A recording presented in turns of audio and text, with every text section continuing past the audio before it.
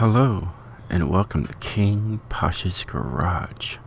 Today, I'm showing you my all-wheel drive drift tune for the 1987 Pontiac Firebird. It's the Forza edition, Trans Am GTA. Now, I was asked to do this from Mitchell IVEY. I think I said your name right. Either way, he says, will you please do a all-wheel drive 87 Trans Am FE based around 3rd and maybe 4th gear? I did. So let's get into it. As you can tell, it's a little wild. Got these massive rims. You're going to see it is an S1 900. To do that, I had to do heavier rims and max them out just so I could get the power and whatnot out of it. You're gonna see I've done some crazy stuff to this car to get it to where it is, and you're gonna be impressed. I think you are. So let's reach the share code first. So as you can tell, it is an S1 900. It is 3,400 pounds. It's got 1,056 horsepower. So it's got plenty of power, you know. So yeah, so get you guys the share code right there. Did you pause it? Did you write it down? Did you take a screenshot? I hope you did, because we're done here. So yeah, it is something else. I really just want to get right to the what I put into this thing, just for you guys to know what I've done.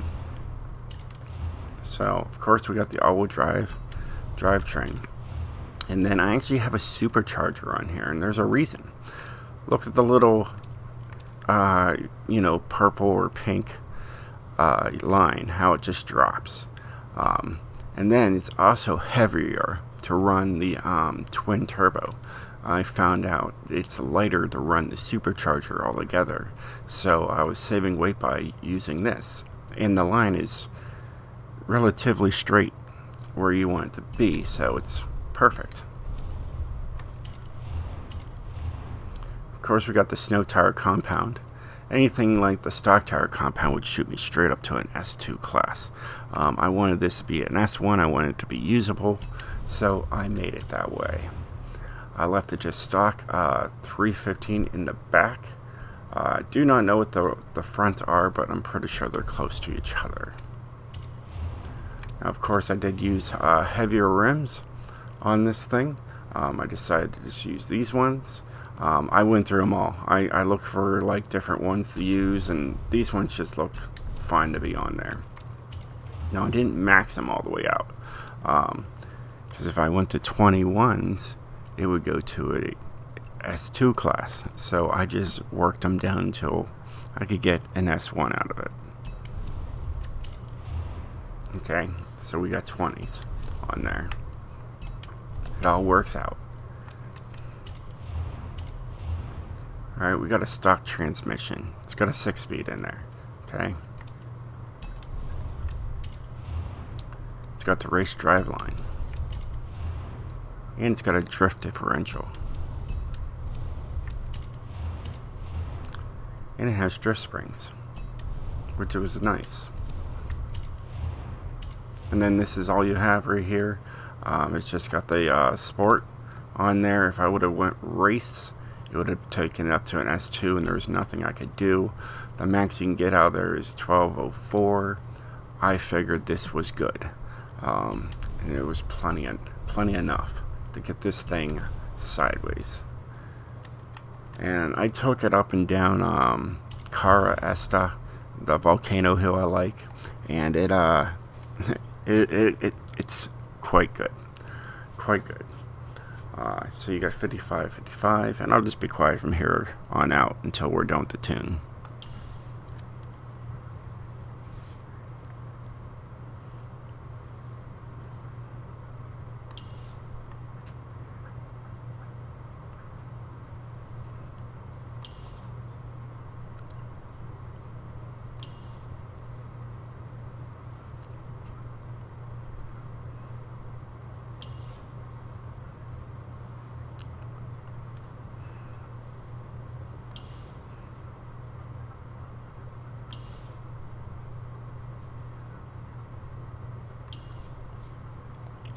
And there you go, some slight changes to it overall, like the dampening. I decided 15's all the way down. I didn't want to go all the way up to 20, so I just dropped it 5 each. Springs, I decided just to make it as soft as possible. Why not? And then I also made it the same ride height. Anti-roll bars really don't, 20/20 works. And this is just a good old setup that even works for rear-wheel drive. As you've seen, my extreme rear-wheel drive is the same too, and it works for all-wheel drive too. It's a, it's compatible for both sides. I really made the gears just short here. He wanted 3rd and 4th gear, so that's what these are the primaries. And like I said, I tuned this on the Volcano mountain hill thingamajiggy, and it works well.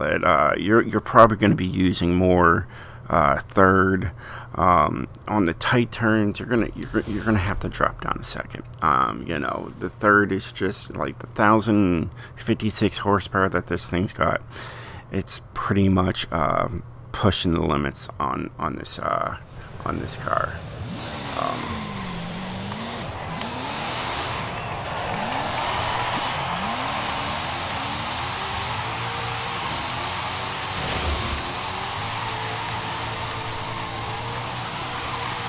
I mean, you might like redline here, but on the mountain, it's different. It's a different story. On the mountain, you're going to be just pushing. You're going to basically have to drive it like you stole it. And I'll show you. Like on the straightaways, outside the drift zones, I feel like the cars rev different. It's weird. I don't know if you guys ever have that same thing. Like it feels like it revs harder out of the drift zones. At least that's what I got today when I was finalizing the tuning.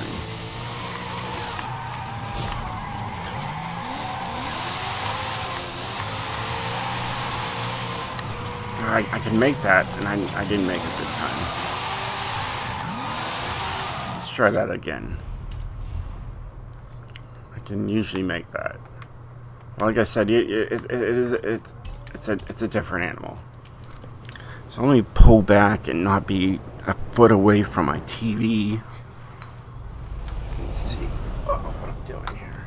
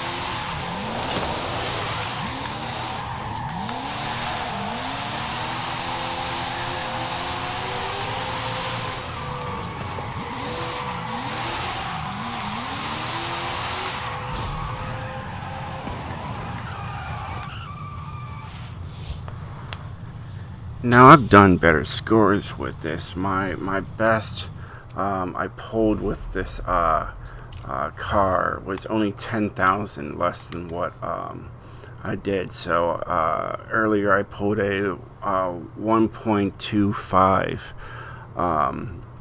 on it. My best is a 1.26. So you know, you just got to hit the roads right with it. But it is, you know, like you wanted. You wanted third and fourth, and that's like the best I could really give you. You know, you might have to drop it down to second gear, like I said. But you know, that's what you were asking, so that's I did the best I could, as close as I could. I think you could use this on online drifting, on the Drift Adventures. I mean, I did make it an S1. You know, and I probably will use it tonight just to see how well it does. But yeah, there's the tune, the share code, the build. I hope you enjoy it. It took some messing around to get it to where it is. I consider it good enough to share. So, all right, well, hey, thanks for watching. And thanks Mitchell for requesting this car. So a huge shout out to you. And I hope I got your name right.